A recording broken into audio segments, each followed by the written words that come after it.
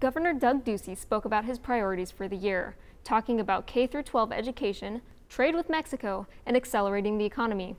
Cronkite News reporter Liz Flores was at the event and joins us with details.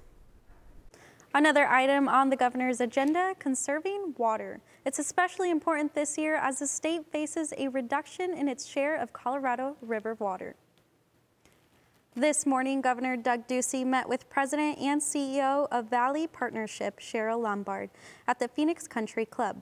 They discussed the plan on investing monies from the State General's Fund. Governor Doug Ducey says he wants to ensure the state has water for the next 100 years.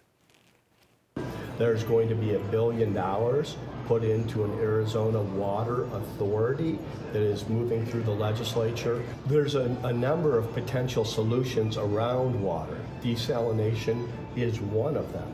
The $1 billion will have flexibilities to address Arizona's long-term water needs, and it's a significant investment.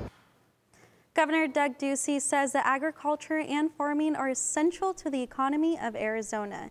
He also says this industry has diversified because of the drought and are making a good use of water.